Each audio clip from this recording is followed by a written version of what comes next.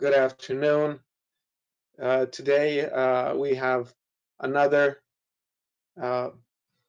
lecture for all of you by the EFP, and the topic is periodontal reconstructive surgery with complex defects. The presenter is our dear friend, Professor Filippo Graziani. He was the former president of the EFP until a few days ago. He's the board member. He's one of the hottest young perio persons there in the world, an affluent surgical clinician and a researcher. And can you please put another slide? And the vision of the EFP is periodontal health for a better life. Our vision of the EFP is science and research. We do education and training. And recently, we're very much focused on health and well-being. With that, we look upon us as one of the global leaders in periodontology in all of these aspects. The material presented in this webinar are the intellectual property of the speaker and the EFP, and they are not to be modified, reproduced, transmitted, published, or otherwise made available in whole or in part without prior written consent of the speaker and the EFP. So please keep this in mind. So coming back to Filippo Graziani and his title, Periodontal Reconstructive Surgery with Complex Defects, we have to say that this webinar will focus on the rationale and the techniques available to perform periodontal surgery on teeth with periodontal defects associated with a poor prognosis. The focus will be on regenerative surgery and the rationale on such defects, which will be the main theme of the lecture. And the aim of this presentation is to focus on the available clinical evidence on complex periodontal defects and thus to highlight some clinical suggestions for their management. And with this, I would like to invite my friend and our colleague and Professor Filippo Graziani to start with his lecture. And Filippo, over to you, and please give us, as always, a brilliant speech. Thank you very much, Professor Bosic, dear Darko, for these kind words, and especially for the definition of young periodontist. I want to keep it and take it for myself. Thank you very much indeed. And most importantly, I would like to thank my federation, with which I grew up my entire professional life. And it's such a great pleasure to be here with all the friends from everywhere. I have to greet our friends from Brazil and other friends from other parts of the world that just told us they are connected. But in fact, I'm from Pisa, that, as you know, is the most beautiful town in Italy and many other places. But as you are all aware, I think we are all struggling, especially in my country, we are struggling very much. So these are the moments where I really feel extremely proud of being Italian, in particular Tuscan. So having said in mind, let me go to the topic. Now, every time we talk about periodontal surgery, we might get, in a way, skewed by the fact that it's a technique that is sometimes, let's face it, so pleasurable for the one that is delivering that in a way we might get to the mistake of exchanging the technique for the goal. The goal is much higher than that. The goal is, in fact, to treat subject, persona, people affected by periodontitis. And in order to move these cases from this situation to this situation, the other situation, we need to go through an entire sequential phases that are going one to the other that might touch or not periodontal surgery. So surgery is not the end point. Surgery is just a mean. However, it is important to understand when we have to do the surgery and which are the potential of the surgery itself. So what we happen, this is the scheme of the Italian Society of Perio, but I'm sure it is exactly the same in all scientific society, and it will be even more so now that the guidelines of the European Federation of Periodontology will be shortly released in JCP, and you can already see the majority of the papers already out. Actually, they get out a few days ago. That basically the entire treatment is based on a diagnosis, a non-surgical treatment, then a re-evaluation to see whether we need or not a periodontal surgical, and then finally a supportive treatment. Therefore, we do really have 3 phases of treatment, and these are crucial.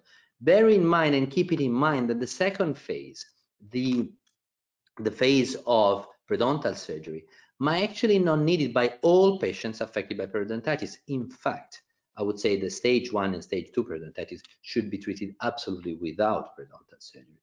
But phase 1 and phase 3 is shared by anybody. So non-surgical treatment, root instrumentation, which is made by debridement, scaling, and root planing, is of course a technique that now we've elaborated very much, and there is huge evidence to support the efficacy of the techniques. In the recent workshop that I referred to, the one on the guidelines, we've actually highlighted that in between 3 to 6 months after periodontal surgery, the 75% of the pockets can be solved without surgery, without blade. Now, let me start with the cases, because my goal today is to share with you some clinical thoughts based on data, but really give you the idea of my personal vision in terms of periodontal surgery. So we have, in this case, this is Roberto, and you can see is affected by significant inflammation in some areas of the dentition, as in the lower central incisors, whereas other areas are okay. Roberto is nearly 40. We can see the type of distraction is indeed a stage 3 generalized grade C periodontitis. And Roberto is treated with a non-surgical approach, with a full mouth approach, and this is 3 months after treatment. Now, when I go and reevaluate and reassess, this is the lower jaw for in case of Roberto, you'll see that we end up with a 4 non-bleeding side. And actually this very much fit, according to the new classification of Perio, the definition of a regained status of health in a subject that was affected by periodontitis. So basically, it was defined that after treatment, if you would show pockets of a sites that are at maximum 4 millimeters without bleeding on probing, and an overall bleeding on probing less than 10%, you could definitely define as somebody that have achieved again health. I would also say, in terms of endpoint of treatment, I would also like to add maybe furcation maximum degree 1. So Roberto basically was just treated non-surgically. Now let me move to Luca, and you can see that Luca is showing some signs of inflammation, interdental attachment loss. He's 46-year-old, and he has the typical feature of a very advanced yet localized type of disease. Luca, in fact, is a stage 3 localized grade C periodontitis. And we treat Luca, that's the chart, and we treat him non-surgical, and this is 3 months after our examination. At the examination, what it appears that surely the situation has improved significantly, yet some areas with pocketings and bleedings are still present. That is the main questions that you as a periodontist need to ask yourself at the end of a session of treatment, wondering, is it enough? Do I have to do more or not? This is the first question. And the second question is, if I have to do more, what shall I do? Shall I take a blade or not? Shall I do a surgery or not? So the idea on how to decide whether you should bring directly to somebody to support your treatment, I would like to focus once again to the definition of health of the classification. Of course, sometimes we do compromise, or we do accept to have some residual pocketing or even more bleeding, and according to the patient we adjust. But I like to think that there is an ideal goal in mind, which is to reach again a status of health according to the new classification. But as we said, if that is not the case, as in fact the last case that I showed you, there are 2 options. We either go for a second session of non-surgical treatment or a session of surgical treatment. Now, wondering how effective is a second session of non-surgical treatment, I believe is crucial, because I heard many times in my life sentences like, you know, I have a patient with a deep pocket, but this patient comes every 3 or 4 months. I keep it clean and I continuously scale, and it's been consistent. And to be honest, I always shake when I hear that, because, you know, we struggle to maintain health. I can't even possibly imagine to be able to maintain disease, because disease is much cleverer than we are. You know, the patient is coming back to the practice because any reason, everything is fine, but you know, life changes. The eldest daughter gets divorced, the youngest daughter doesn't get the degree, your husband retires, the patient stops coming, and eventually the pocket of 7 becomes a 13. That's why I would like to highlight this data from Anita Baderstein, who basically showed that after the first improvement of non-surgical treatment, if you keep scaling with the time, you basically don't achieve anything more. So it is like a conception according to which the residual pocket doesn't really behave like a pristine one, which is pretty clear. Inflammation shouldn't be there anymore. Therefore, you always have to remember that the gum, from a structural standpoint, and please do forgive me for being so Italian, but it's a lasagna of collagen fibers. So you have all these fibers that are densely packed one to another. Once you reduce inflammation, the chance for soft tissue changes are completely different. And this is even corroborated by the data of Gianni Serino, that basically showed that 13 years after a trial in which subjects were randomized at the second reevaluation to get to periodontal surgery or a second session of non-surgical treatment, the ones that were treated surgically showed better outcome and on average had lost one tooth less compared to the one treated non-surgically. So based on this data, actually the evidence that has also been highlighted in the last guidelines would indicate that at reevaluation, surgical treatment should be best in a second session of non-surgical treatment. And let me then move to this case, a very peculiar case. This is Graziano. He comes to our practice, he wakes up one morning and he has the 2.3 that is wobbly, is mobility degree 3. Basically, he goes to his dentist that applied this appliance in between patients. So please don't judge the colleague for that. He was, I think, placed as an emergency in between patients. And he received this treatment plan that was comprising extraction of the 1.7 and the 2.3, implants on both sides with regeneration on 2.3, and then root resection of the distal root of the 4.7 with premolarization as a crown of the mesial component of the 4.6, which I have to say, I find it quite pleasant. You know, this is not the guy that just wants to take teeth out to put screws everywhere. This is somebody that at least made a thought, and I'm referring to the 4.7. And of course, comes to me, and my goal is to try to keep everything in place and hopefully to start to do some periodontal regeneration. So we go for our non-surgical treatment. This is after the re-examination, 3 months after the treatment. And at the re-evaluation, interestingly, we have a situation for which basically the 2.3 showed still something like 12 millimeters, and I still had a 9 millimeters distal here, whereas the other rest of the dentition was absolutely fine.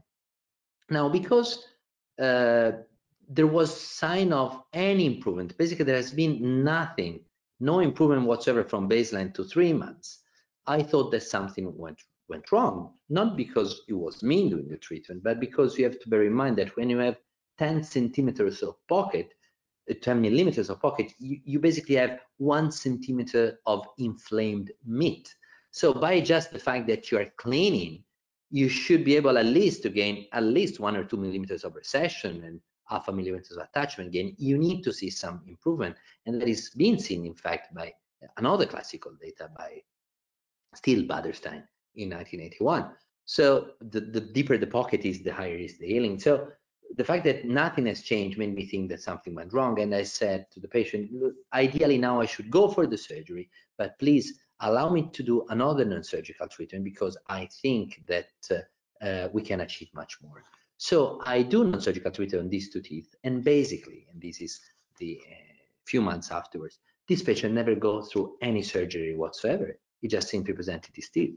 So in a way, this data would contradict what we saw so far. It looks that a second session of non-surgical treatment might be efficacious. Now, what I like to think, and understanding when a second session of non-surgical treatment is crucial, is the fact that ideally, if I would know that by treating non-surgically I would solve any cases, most probably there won't be any place or very little place for surgical treatment. So understanding the indication for a second session of non-surgical treatment is crucial to comprehend when to do the surgery. And I think we owe a deep depth of gratitude to my close friend Cristiano Tommasi and Jan Wenström, who published this study in which Cristiano wanted to study another thing, but as we know, he's always a bit distracted, and he found out, however, that if you have a residual pocket associated with a molar, a forcation, a plaque, or in-process defect, there is no point to do a second session of non-surgical treatment because nothing will change.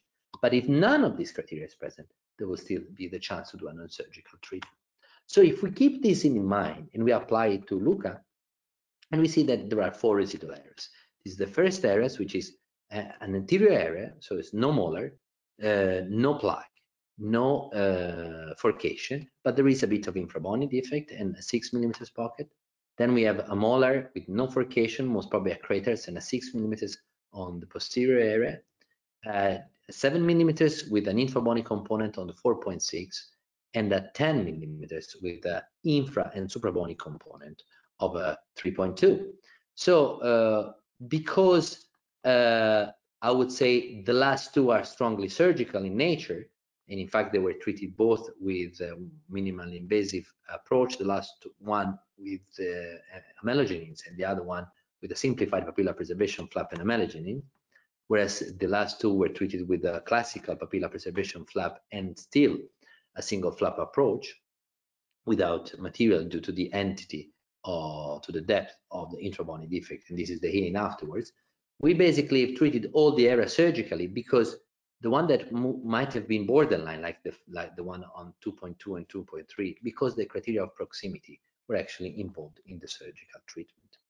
So this is the final evaluation 6 months after the surgery, and we end up with the criteria that would bring this patient to supportive treatment. So that is really the role and understanding of the indication of surgery within an entire periodontal treatment, namely the treatment of subjects affected by periodontitis. So I would definitely think that the indication for periodontal pockets is when non-surgical treatment is destined to fail. So when residual pockets of 5 at least is associated with intrabony defects, molar forcation, there is no rationale in attempting retreatment.